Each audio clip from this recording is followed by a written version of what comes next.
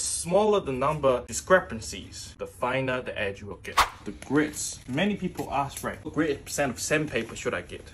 Good question, good question. First, 120 grit is something you must get to remove big chunks of chips or you want to make knives. 240 grit to get rid of the rough surface of 120 grit. Then you've got a choice. If you only want to sharpen, you can go straight to 1000 grit. Or if you want the blade to look amazing, probably need 400 grit and 600 grit. The smaller the number discrepancies, the finer the edge you will get. If you move 120 grit straight to 1000, it will be sharp, but you can still see those big chunks of striations.